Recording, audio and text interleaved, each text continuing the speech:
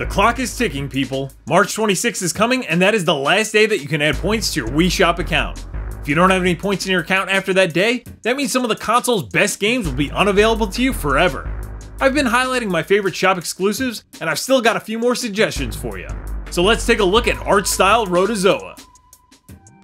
Rotozoa was released in 2010 for the Wii Shop, and is one of 5 in a string of games that focus on simple gameplay concepts with intuitive pick-up-and-play controls called the Art Style series. There's no story or characters in Rotozoa, and the strength of the game relies solely on its gameplay. The setting is a primordial slime, and you are a microscopic organism called a rotozoan. The rotozoan has 2 or more colored tentacles, depending on the level you select. The goal of each is to increase the length of your tentacles to a certain size by absorbing other organisms called goo bugs. To do this, you move through the ooze and collect goo bugs that are the same color as that specific tentacle. The D-pad will move your rotozoan, and the 1 and 2 buttons will rotate your tendrils clockwise and counterclockwise.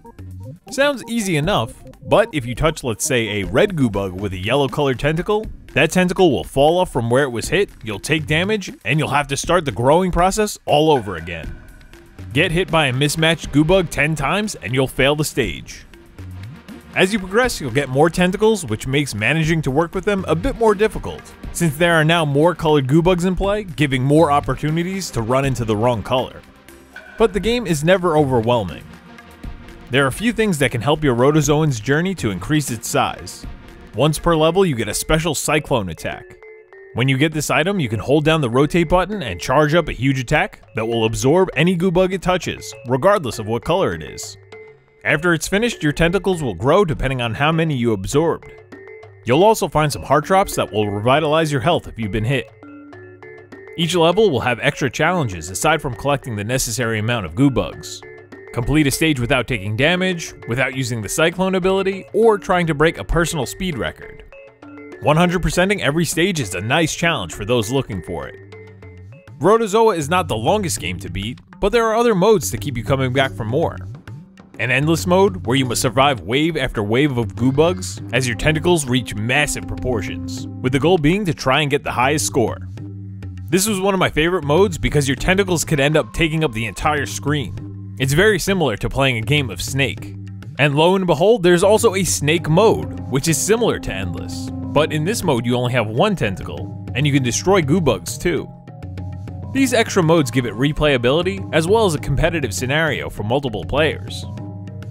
I do find it pretty ironic that the game series is called Art Style, because while serviceable, the actual art style and graphics aren't much to write home about. But that's okay, because again, that's not the focus here. Rotozoa is similar to older arcade games like Asteroids. The gameplay is engaging enough to keep you wanting more, and you don't need extravagant graphics because they look appropriate. So while nothing fancy, the visuals do the job. The soundtrack, however, is better suited to the game.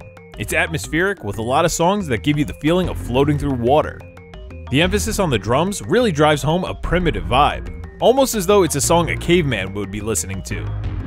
The true strength of Rotozoa lies in how easy it is for players of any skill level to jump right in and understand the core concept within a few minutes of playing, which again harkens back to old school arcade games. It's both relaxing and challenging depending on the way you want to play it. It's certainly a good time. Not all games need to have a massive open world, an in-depth story, or even characters to be a good time. Sometimes the best games have none of these. Rotozoa takes video games and boils it down to its purest form. Simple and addictive gameplay. So with the March deadline rapidly approaching to add points to your account, make sure to pick up Rotozoa before it's too late. Thanks for watching, guys. Are there any games you'd suggest buying from the Wii Shop before it closes down? Let me know down in the comments below. I'll see you next time, and remember, it's all fun and games. Thanks for watching, everyone. If you liked that video, make sure to check out my review of the latest and greatest Dragon Ball Z game, Dragon Ball FighterZ. And if you like It's All Fun and Games, make sure to subscribe. Thanks again.